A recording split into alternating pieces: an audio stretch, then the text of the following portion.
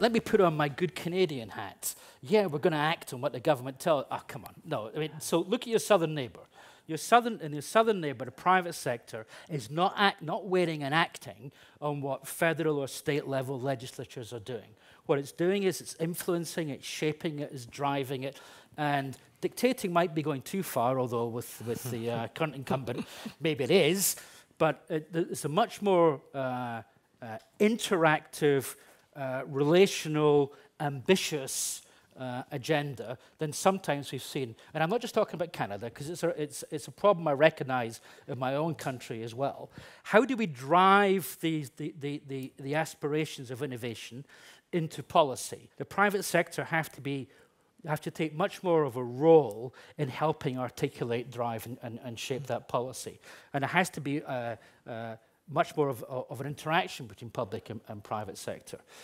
Should the public sector be responding? Well, of course the public sector should be responding. Well, the public sector's role at the end of the day on innovation is to enable a space whereby taxpayers' money can be invested in an optimal way to drive productivity gains, to drive the growth of our economies, and do it in a way which is focused on the needs, requirements, and demands of Canada's population.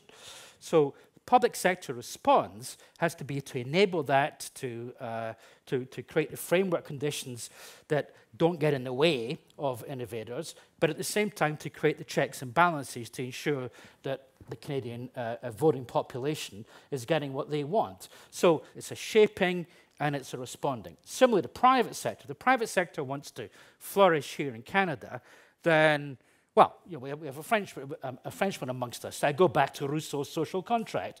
We need a modern Rousseau-esque social contract. And I think if any country in the world still sees that as something which is within the ambit of the thinking of their population, then if it's not Canada, I don't know where it is. Oh, in Canada, we've started to speak of clean technology as a sector. Mm-hmm.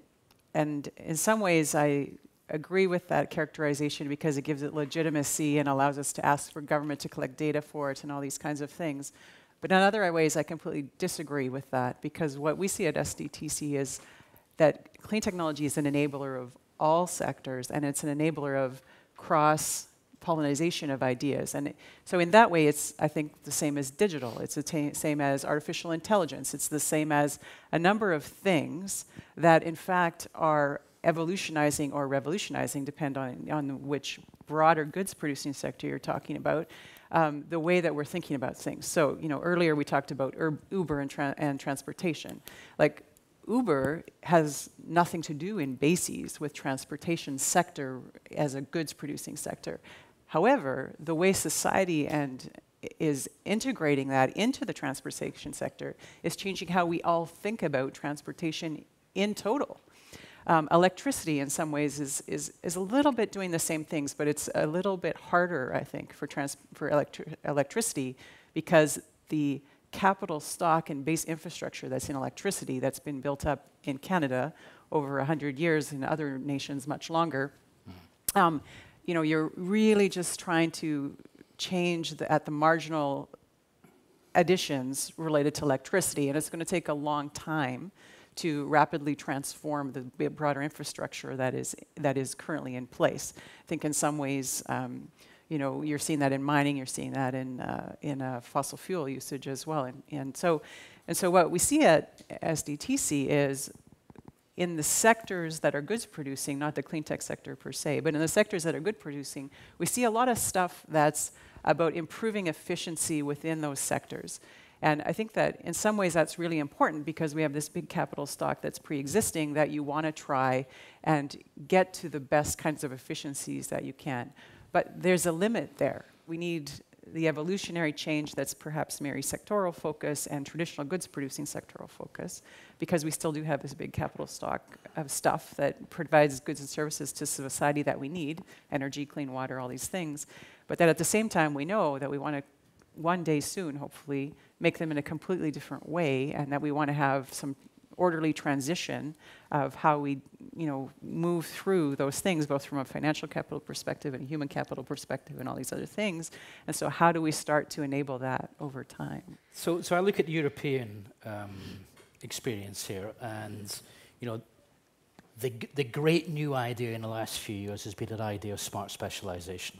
And I remember when smart specialization first came up around the OECD roundtable, and I think of the 30, whatever it was, probably 4 or 5 delegations at the table at the time.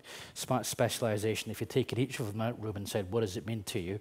You'd probably have got, if it was 35, 36 different views.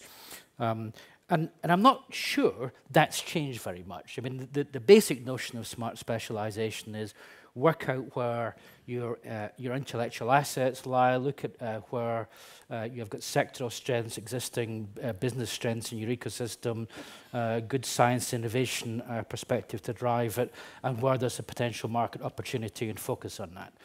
And that smacks of old-fashioned industrial policy, which, by the way, as you've probably noticed, the UK is about to embrace again. Does that stand the test of time? Well, it never has so far. It never has so far. Whenever we've seen any country that's gone down a very, very focused sector-specific industrial policy, it's worked for a couple of sectors for a while, and then it's rapidly gone wrong. I mean, it's essentially they're building in obsolescence into policy. So sector-based policies, from the benefit of hindsight, evidentially work a little bit, but then stop working.